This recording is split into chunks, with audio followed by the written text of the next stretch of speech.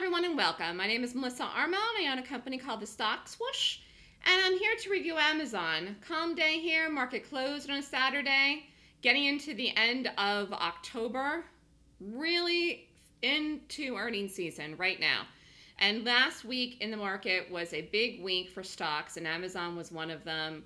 Gapped up huge on earnings Thursday night, and this rallied. Every tech stock rallied and brought the market QQQs and the SPY to brand new all-time highs once again.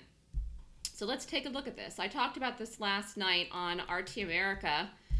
I just want to review this here. I didn't give any targets on the show, but I wanted to because the stock really for yesterday, the target was 1100. So I had called an option trade in the morning for people on the Gap options letter to buy 1100 calls that didn't expire till next week, which should be this coming week, November 3rd.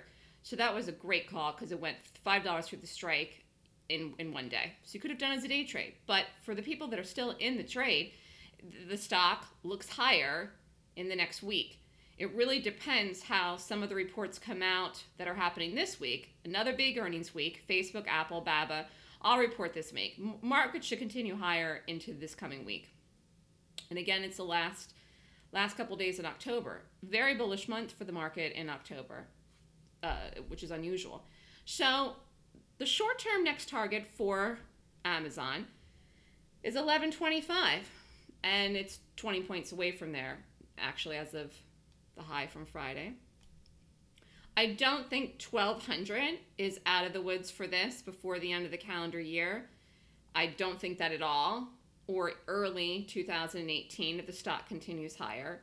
1200, 1250. Those are the next numbers after the 1125 number. And it's not that the stock won't pull back before it goes to any of these numbers.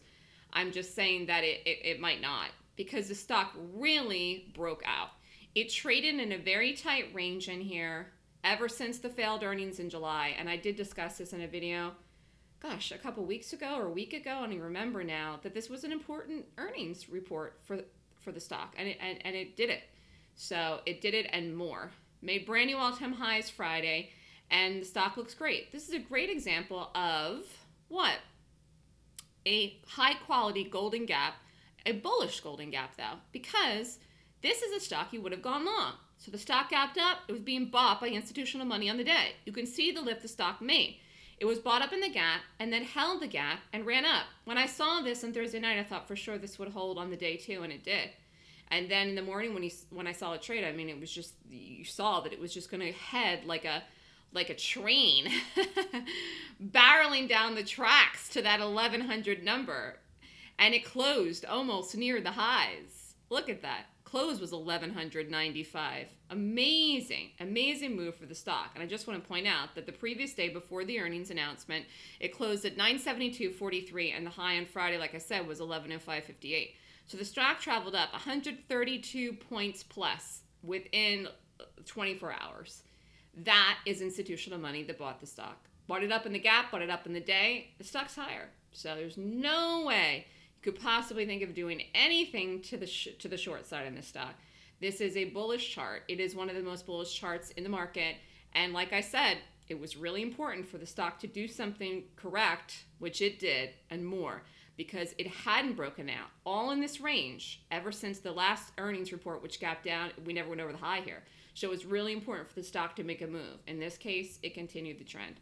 So we'll see where Amazon goes this coming week with the other tech stocks reporting. Like I said, Alibaba, Facebook, Apple, all up this week, and the market higher too. If you're interested in more information and you want to learn how to trade gaps with me, email me at melissa@thestockswoosh.com for more information. The next class is November 4th and 5th. And you can definitely learn how to trade gaps in my Golden Gap course. It's just a question of whether or not you really want to trade. I think trading is fun, and if you know what to do, it's even more fun. You can make money in the market. You just have to be very focused on what you're doing, and you have to have a good strategy, which I definitely do. So nice call I made here in the option on Friday. Even looks higher. Good luck, everyone, and I will see you next week.